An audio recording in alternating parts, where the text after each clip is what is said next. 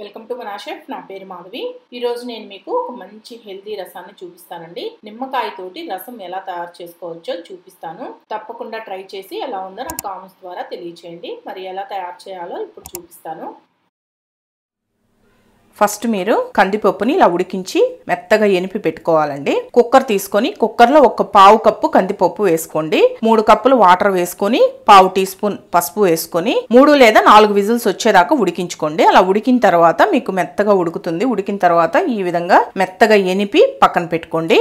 ఇప్పుడు ఇలా కుక్కర్ తీసుకోండి. దీంట్లో 3 టమాటాలు తీసుకోవాలి. ఈ టమాటాలని ఈ విధంగా కట్ చేసి వేసుకోండి.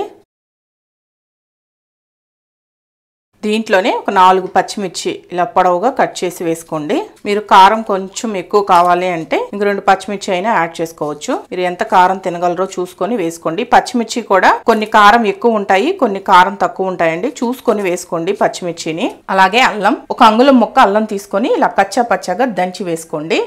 దీంట్లోనే 1/2 టీ స్పూన్ పసుపు వేసుకోండి. దీంట్లోనే 1 టీ స్పూన్ ధనియాల పొడి వేసుకోండి. 1 టీ స్పూన్ జీలకర్ర పొడి వేసుకోండి.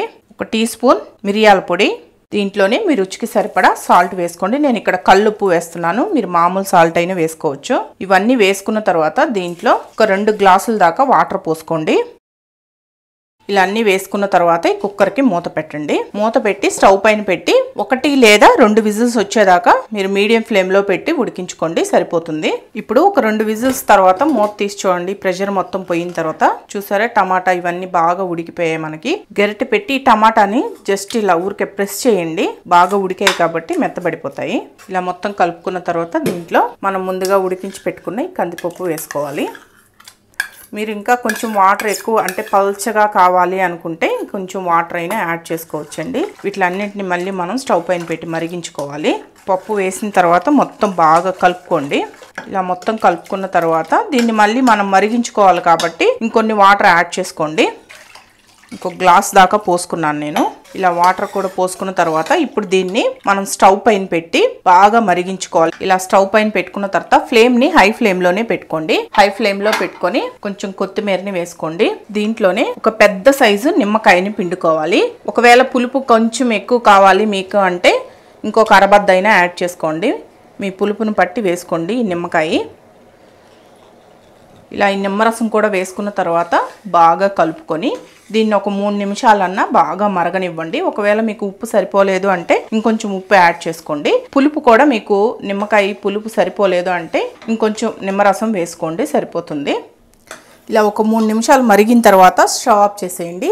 స్టవ్ ఆఫ్ చేసి దీన్ని పక్కన పెట్టుకోండి. ఇప్పుడు దీన్ని పోపు పెట్టుకుందాం మనం. ఇప్పుడు స్టవ్ పైన ఇలా పోపు గరిటె పెట్టుకొని 2 టేబుల్ స్పూన్ల ఆయిల్ వేసుకోండి. ఆయిల్ వేడెక్కిన తర్వాత 1/2 టీ స్పూన్ ఆవాలు వేసుకోండి. జీలకర్ర 1/2 టీ స్పూన్, 2 ఎండుమిర్చి ఇలా తుంచి వేసుకోండి. ఇంగువ ఒక పావు టీ స్పూన్ వేసుకోండి. దీంట్లోనే వెల్లుల్లి రెమ్మలు ఒక 3 వెల్లుల్లి రెమ్మల కచ్చా పచ్చగా దంచి వేసుకోండి.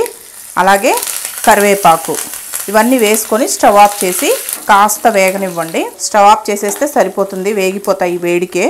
ఇలా వేగిన వీటిల్ని రసంలో వేసుకుందాం. ఇలా ఈ రసంలో వేసుకోండి.